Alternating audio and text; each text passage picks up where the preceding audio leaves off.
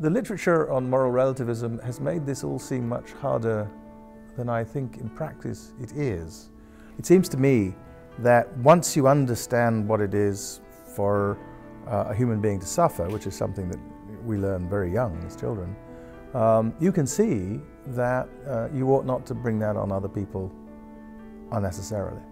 Do we have an obligation to intervene when other people are doing it? I think, again, I think we just have to think about that in the way that we normally do think about these things, which is we ask, first of all, do I have the capacity to intervene? Is there anything I can do that would be helpful? Do I have a special relationship to it? If I do, that raises the stakes. It makes it more likely that I have the obligation to intervene. Basically, I think most people in the world accept that they have, especially these negative obligations, not to cause harm, not to be responsible for doing bad things to people for no reason and so on. Take the language of the Universal Declaration of Human Rights, which begins by saying that these rights are grounded in the equal dignity of human beings.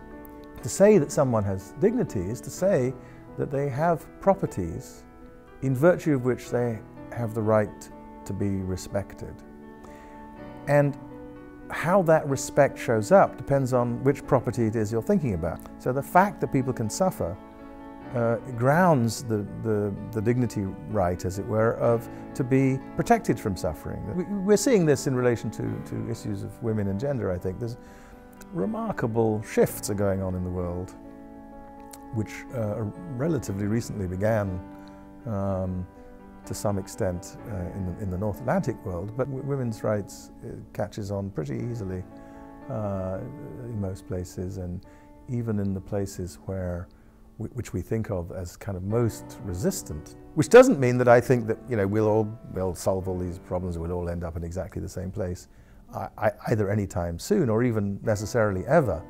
But I do think the areas of disagreement, the important areas of disagreement, are getting smaller. I believe that it's obvious that there are things more important than obeying the law. I don't think any serious person denies that. But I respect, good laws properly made, and I even respect bad laws if they're properly made. But that isn't the most important thing in the world. And if someone is, if a state is doing things that violate the fundamental dignity and rights of human beings, then I think it's okay. In fact, it may be required to break the law in order to achieve what's right.